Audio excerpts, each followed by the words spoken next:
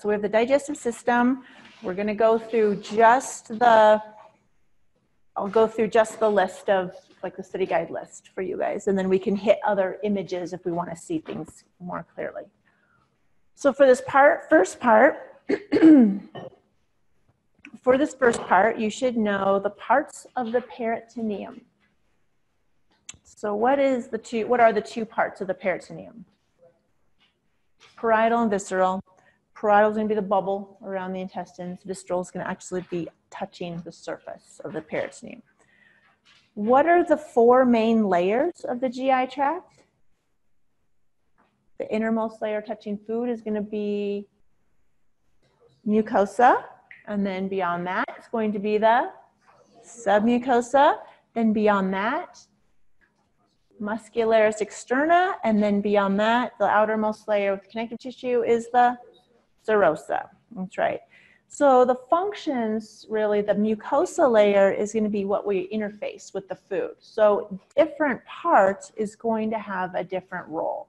So you want to think of, like, in the esophagus, it's more about protection. So the epithelial tissue in that region is going to be more about abrasion. So it's going to be stratified squamous epithelial tissue.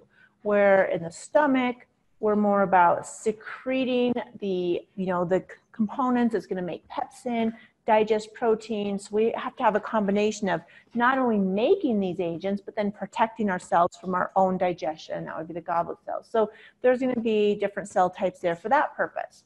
Then the duodenum, we have to have a mixture. We want to protect ourselves from acidic bile coming in, but we also then want to provide the opportunity for absorptions. We have villi, we've got the simple columnar cells, but we also have those bicarbonate cells to create, to buffer the acidity. And then, so throughout the whole GI tract, you're going to have some variations. And then you've got the submucosa that's going to be bringing in vessels, or a lot of the vessels are housed with connective tissue, whereas the muscularis externa is going to be doing its contractions to move food along. The autonomic nervous system role in GI function, I really don't have any detail in terms of the control outside of, I want you to realize that the GI function is primarily going to be parasympathetic. It's not evenly balanced. This is one of those areas where the sympathetic nervous system really doesn't do much outside of just shut it down when you're scared or running. Like, pretty much divert flow elsewhere, digestion can go on hold. But, over like almost 90%, 70-90% of the action of the digestion and moving food along is really a parasympathetic driven thing. So I just wanted to kind of point that out. Things aren't always going to be even. You should know about the structure of teeth. So we talked about the neck, the crown, the roots. You should know the anatomy of a tooth as far as the enamel, the dentin, the pulp cavity, the root canals. You should know the edges have cementum and the periodontal ligaments, and the gums are going to be the gingiva. So it's going to sit down in your teeth. The gingiva is going to go around and protect it. You should know the types of teeth and the number of each, and you should know the total number of teeth. Then the location of the salivary glands. You should know the parotids are near the masseter muscle on the ramus of the mandible. You get submandibular salivary glands, which are under the mandible, and the sublingual, which is under the tongue. You should know what they secrete. The two main secretions that I want you to be aware of, aside from water, are going to be salivary amylase, that digests carbohydrates, initiates the carbohydrate digestion. And then we have the bicarbonate, which will neutralize any acidic food coming into your mouth. The histology of the salivary glands are such they look like they have like dark and light acini. These are like the little glandular components. The submandibular gland is the one that has the most evenly balanced number of the dark and light. So if you were to see them on a practical exam, I would utilize the submandibular one. One concern that you should have is the submandibular often looks like the pancreas, so you want to make sure you can discern the difference between the two. The components of saliva really is mostly water, mucus, that salivary amylase, and the bicarbonate. Any questions on this or any areas that we want to kind of go into a little more detail? Okay. I'm going to jump forward to the next section.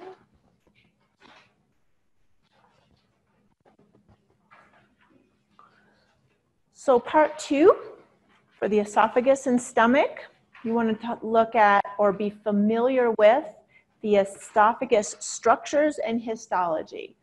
So that's structures really being maybe the sphincter muscles. They're not as obvious structure. The histology is going to be the one that I'd really focus a little bit more on here, where we had, for instance, that last slide in that little quickie quiz we did. Longer than a quickie quiz, I guess. But you have the mucosa layers, you're going to have stratified squamous epithelial tissue, you're going to have the submucosa, you're going to have the circular and longitudinal muscle that make up the muscularis externa. So you'll just, if you see a histology slide of the esophagus, you can tell that it is that generally because you almost always see it curved like a tube. A lot of the other areas we're looking a little bit deeper and more high-powered. So the esophagus, generally we don't look at it so high-powered, but the inner mucosa part looks unique to the other areas because it is that stratified squamous. The fresh cells at that bottom layer is going to be dark purple and it usually fades, or a dark pink. But so that kind of gives it a unique look too. The stomach structures and histology, there's a lot more anatomy going on with the stomach.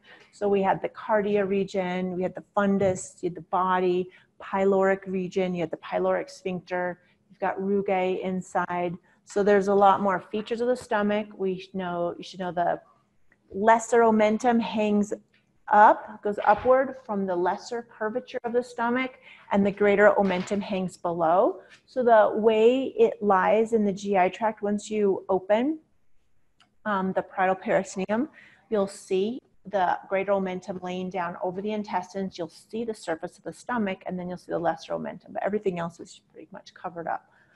The histology of the stomach, we know that the mucosa layer is going to have those deep gastric pits. So at the top of the pits, the closest into the lumen is going to be our goblet cells that make mucus. Down in the middle third of the pit, we're going to have the parietal cells that secrete hydrochloric acid and intrinsic factor. And then at the bottom is going to be the chief cells that secrete pepsinogen. You should know that the parietal cells that secrete the intrinsic factor and hydrochloric acid, what the role of each one of those things are. Hydrochloric acid is used to convert pepsinogen into pepsin and then further drop the pH in the stomach so that it can activate the pepsin to digest proteins.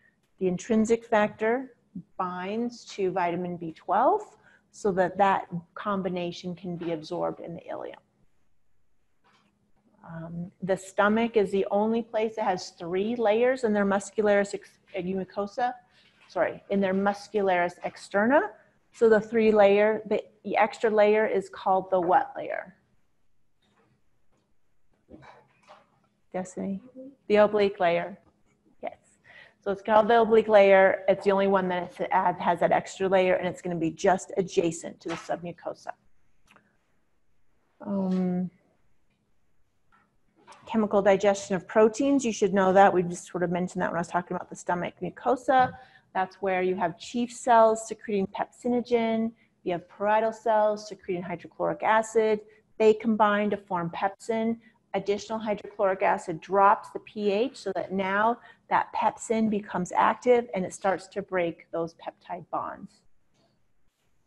Who can tell me what the role of mucus in the stomach is? Protects ourselves from our own activated pepsin from getting into the wall of our stomach.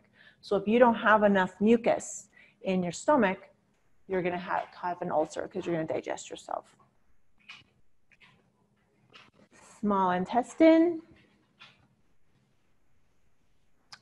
The 3 regions of the small intestine are the duodenum, jejunum, and ileum. The duodenum secretes bicarbonate. The duodenum receives bile from the gallbladder. The duodenum receives pancreatic juices, which are just pancreatic enzymes that can digest fat, which would be pancreatic lipase. The duodenum receives trypsin from the pancreas, which digests proteins at a neutral pH, and the duodenum receives pancreatic amylase, which digests carbohydrates from the pancreas. The duodenum has the Brunner's glands in the submucosa that secrete the bicarbonate, which buffers the acidic chyme from the stomach. So that is a very unique and distinct histological feature. Then there is the jejunum. Major job is for absorption. So we want to have long, slender villi, many villi, very long to increase surface area. The ileum has shorter villi. The ileum is where we absorb vitamin B12 as long as intrinsic factor is bound to it. The ileum has the unique histological feature of the Peyer's patches. The end of the ileum is where we have the ileocecal valve. Once that ileocecal valve is open, the food from the small intestine will go into the cecum, which is the start of the large intestine. The large intestine has a fair amount of anatomy with it. So you should know the cecum, the appendix hangs off of the cecum. We have the ascending colon going up. We have the hepatic flexure on the right side. We go to the transverse colon, and then we go to the splenic flexure on the left side. Then there is the descending colon, sigmoid colon, and the rectum. The other unique feature of the large intestine is the stripe that you can see on the surface, known as Taenia coli. And then the stripe, the contraction of that creates these pouches known as haustra. Inside the large intestine on the histology, you just really see from top to bottom of the mucosa, lots of goblet cells, just a lot of white circles. So that's really the primary unique feature that you're going to be looking for to identify a colon slide or a large intestine slide. So the accessory glands in digestion, they're listed differently just because it's not really part of the tube that food has gone in. So now we're sort of, these are things that are contributing to the tube, but the food isn't going in these things. So the pancreas, we've mentioned already, is off to the side adjacent to the duodenum, is going to send secretions that will cover digestion of fats, proteins, and carbohydrates. And there's lots of them, but I'm just going to pick one for each one of those things. So if I were to say, you know, the pancreas releases what to digest fat, it would be pancreatic lipase. And one of the many things that it uses to digest proteins, but we'll just name one, will be trypsin. Trypsin is made by the pancreas, released in the duodenum, and it breaks down peptide bonds at a neutral pH. Whereas the stomach made pepsin, which digested proteins at a very low pH. So the pancreas then also makes pancreatic amylase, which digests carbohydrates. The histology of the pancreas is that it looks like more of one continuous, the cells in it to me looks like one continuous carpet with just some lighter regions that are the islet of Langerhans, and the darker regions are going to be the acini. It's less divided up, I think, visually compared to the submandibular salivary gland, because that's the one that people confuse it with. As far as the liver, the function of the liver is detoxification. We make components of we create proteins from our liver. We create fat from our liver. We can create carbs from our liver. We create plasma proteins that's going to circulate around, clotting proteins. So the liver creates a lot of things. It detoxifies and removes waste as well. It forms bile. Bile has a lot of the waste, like old cholesterol, things that we want to just dump out and excrete and remove from our body. But we also utilize bile to emulsify fat. That means mechanically separate fat into smaller droplets. In the liver, we bring in blood to the liver. There are two vessels that bring blood to the liver. One is the hepatic artery, the other is the hepatic portal vein. That's the blood that would have waste that the liver would then remove. So the clean blood arrives in the middle of these lobules into the central vein. The central veins have the clean blood that then exit the liver via the hepatic vein. The waste leaves the liver via bile ducts. The bile then leaves the liver as a whole via the common hepatic duct, and then goes into the cystic duct to be stored into the gallbladder. And then if it's going to leave and go to the small intestine, it goes down the common bile duct. The digestion and absorption process of carbohydrates, fats, and proteins. So if we're going to start with carbohydrates, starts with your mouth. We're going to chew it, that's mechanically digest. We add in some salivary amylase and we start the carbohydrate digestion. That gets bumped down into our stomach. There's no more carbohydrate digestion going on outside of just mechanically mushing it around a little bit more. Then we finally get it into the duodenum where we add pancreatic amylase, which is going to digest carbohydrates. Proteins, chew in the mouth. Then we drop it down, so it's only mechanical digestion in the mouth. The first chemical digestion from proteins happen in the stomach from pepsin with the low pH. And then we finish the digestion of proteins in the duodenum. Then fat, we just don't even think about any of the other parts until it gets to the duodenum. We break it down, mechanically digest it, and emulsify it by bile in the duodenum, and then we digest it by pancreatic lipase in the duodenum. The hormones of digestion, you have gastrin, which when protein arrives in the stomach, it tells the stomach to start churning, releasing the pepsinogen and all of that. The other two, secretin and cholecystokinin, are in the duodenum. They both tell the stomach to slow down. One does it because of acidity, tells bicarbonate to be released.